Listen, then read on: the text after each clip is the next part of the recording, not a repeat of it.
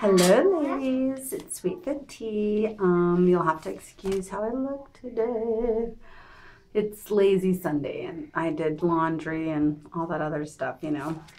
So I had a 2.4 release.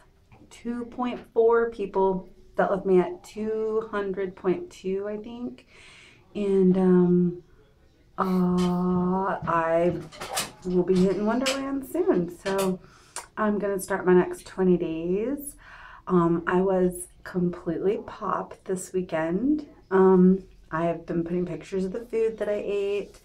Right now I had some steak with some curry spice and my cabbage. And I didn't even finish eating it. It's like, I don't know, 7. So I thought I'd save it. Maybe I'll get hungry a little later. I have not been doing my fruit. And like no Melba toast or anything like that. So I'm still definitely drinking a gallon of water plus. And also I am drinking lots of green tea. So yeah, let's see, I wrote some stuff down here. Yeah, consistency. I read somewhere in my manuscript that was given to me before starting the diet, HCG. It stated that you must have 20 continuous, consecutive, non-cheat injection days, not including your load days, to do any kind of set point, you know, anything really, any kind of set point. So that was just some food for thought, you know.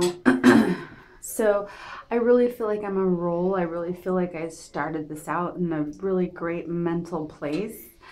And you know, like I said, for those of you that are having a hard time and you guys are cheating, I would just take myself off of it and just go with, you know, working out.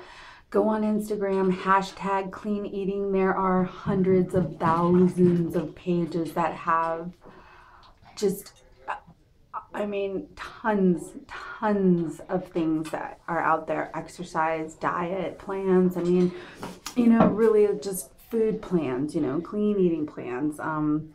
I've been checking out this flexible dieting, you know, now that I've got a 2-year plan, I kind of am like, okay, so now I have the next year figured out.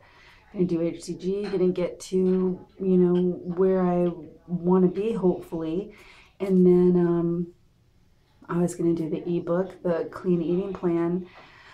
And I love lifting, guys. I love lifting weights.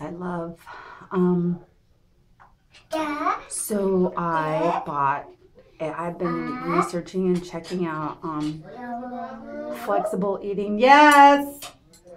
And my son is taking a bath. I'm in here. So I've been researching this flexible eating, and I really feel like this is something I can do with the rest of my life. Like, I really feel like it's a plan to follow. It's got a lot of really great information in there, and I'm going to check it out. So that's going to be my next thing as I'm like working out, because it is something to cut you during your work. You know, like a lot of lifters do this. A lot of lifters, bodybuilders, count micros, you know, that's what they call it. So I really think this is something I can do. So I'm really going to check that out. I am, you know, that's where I'm headed, you know, flexible dieting. That's where I'm headed. So HCG will give me a great jump start in my metabolism, and then everything else I'll be able to maintain. I am so excited about finishing up this next 20 days and like really finishing a P3, like really doing it right. I am bound and determined to get back to what I was doing previously before having my little guy. Just I'm going to continue vlogging too and just keep that I really feel like that's something that will aid in my next ventures. So, another thing I was gonna say,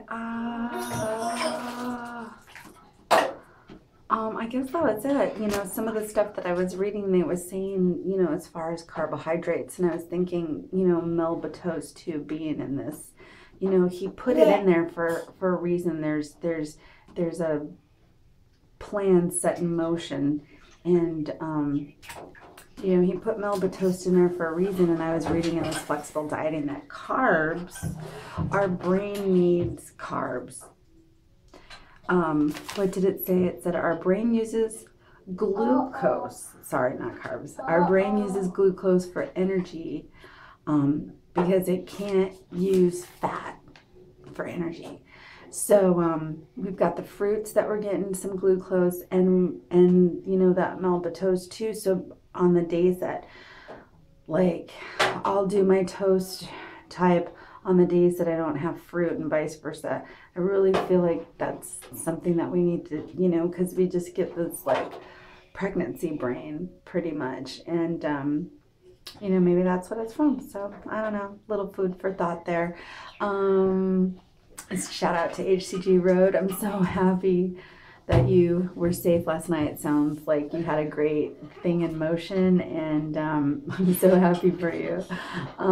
So yeah, so don't get all discouraged later on this week if you see some stalls, and even again, like our liver right now is not processing sugar as quickly as it normally does. So that's why when you cheat, it is so devastating, because the liver has to now move through that, and before it'll start burning fat again. So that's something that we all should watch when we want to cheat or eat sugar. It's really the sugar that does it, because our liver isn't processing the sugar very quickly, which is why you get really drunk really quick.